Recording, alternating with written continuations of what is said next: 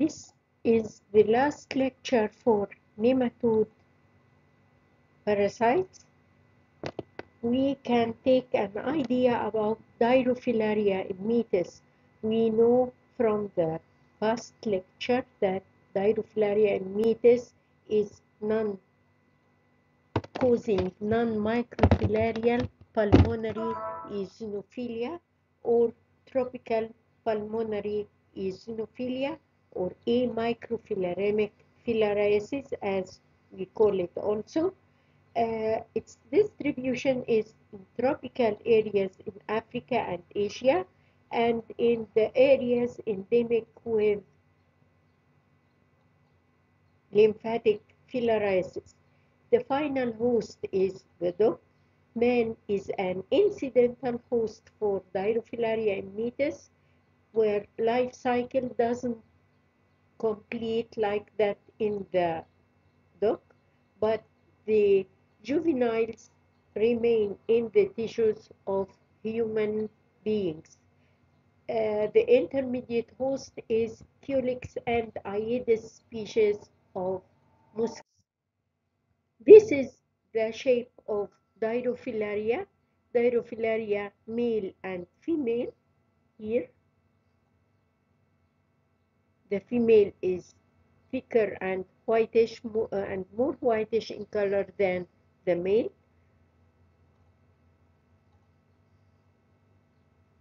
It is about, we can see it is about 6 to 7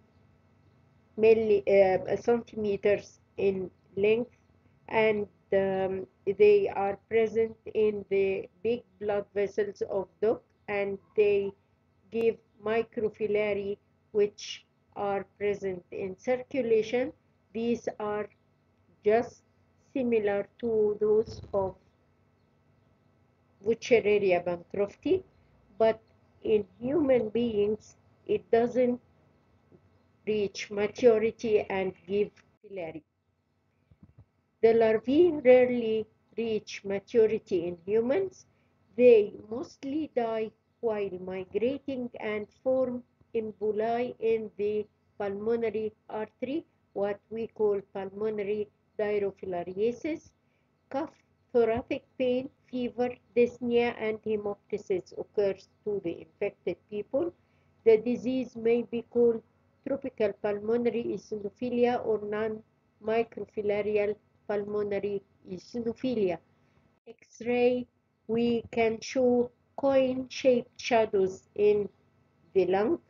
Accidental discovery of the worms can occur when we do any abdominal operation. We can find it in the abdominal fat, and I made a paper about one case with dirofilariasis, and this was brought to me by Dr. Ahmed Sadiq, the professor of microbiology, from a neighbor of him in Ilminia.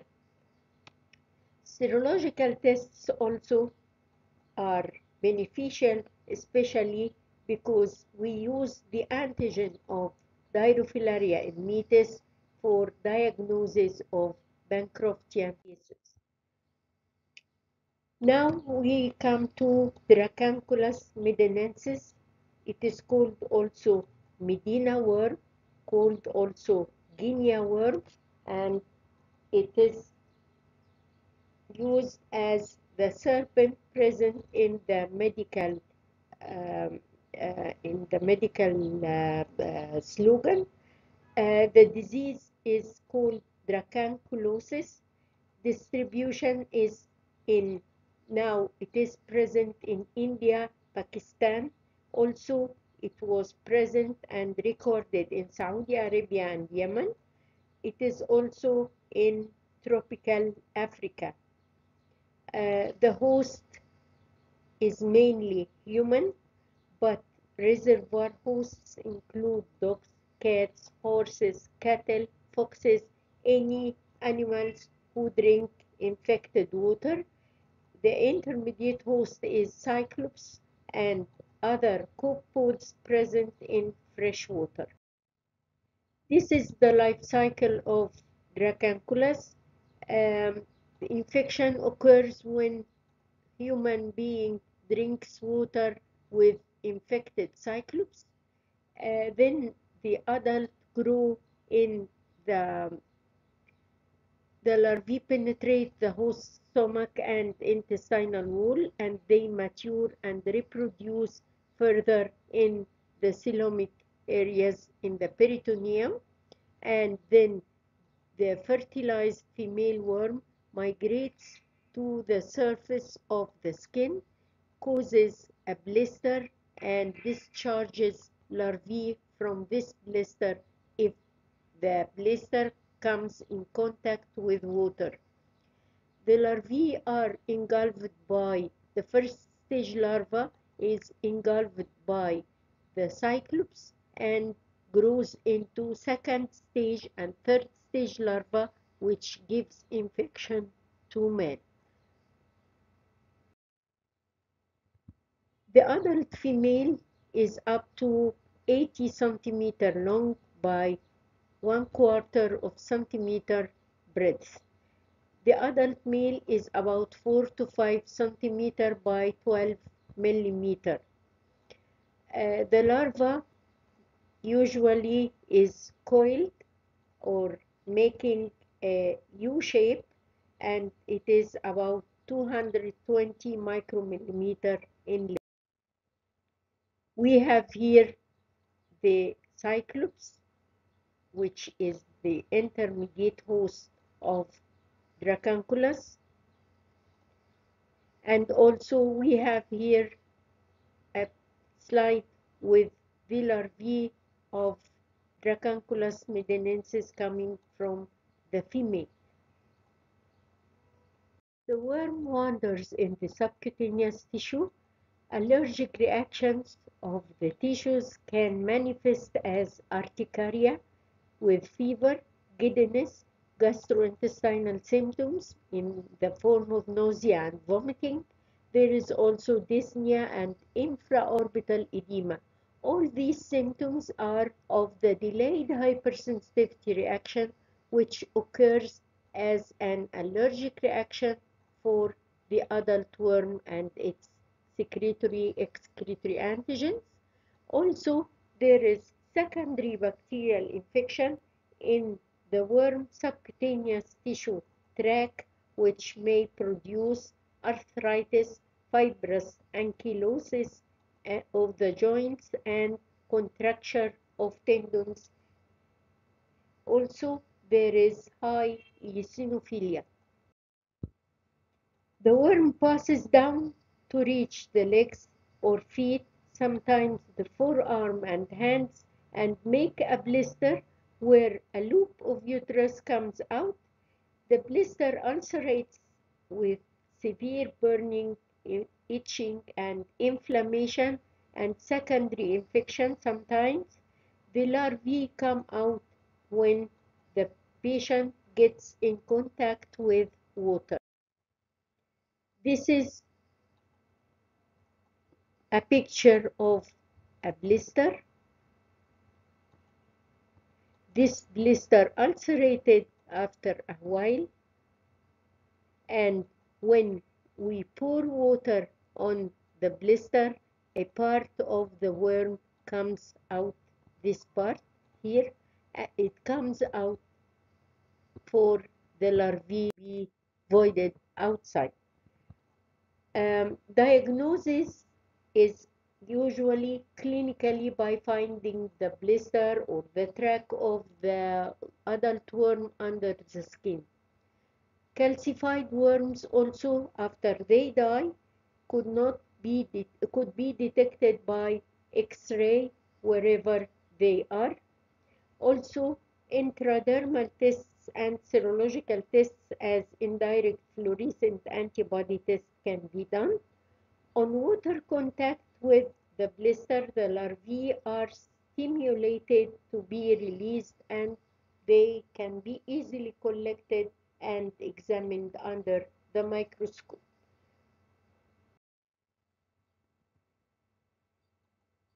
Treatment is by removal of the worm by traditional methods is the best.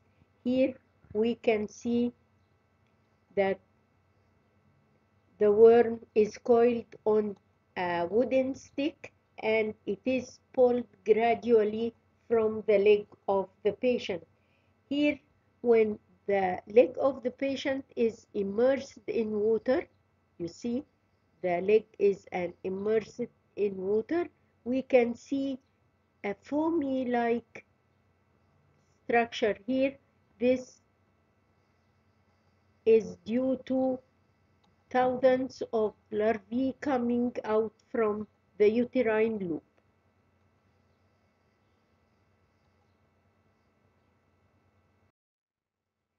Control is by drinking water purification by boiling or adding potassium permanganate. Also, reservoir host control. We can control the reservoir host either by deworming or by killing of the stray animals. The last nematode we must study is anisakis. Anisakiasis is a disease by tissue nematodes of marine animals. It is a zoonosis. Anisakis and Pseudoterranova are the species which can infect men. The adults inhabit the mucosa of stomach and large intestine in case of Pseudoterranova. A human infection occurs by consumption of raw fish in Japan and Southeast Asia, South America, Netherlands, or Holland. In this case, it is caused by eating raw fish or seafood infected with larvae of anisakis. This is the life cycle of anisakis. We find here that marine mammals excrete the unembryonated eggs like dolphins. The unembryonated eggs mature in water, then they are taken by crayfish. The larva is free swimming and can be taken by crayfish or crustaceans in water. Crustaceans are taken by fish, and fish is eaten by the dolphins again.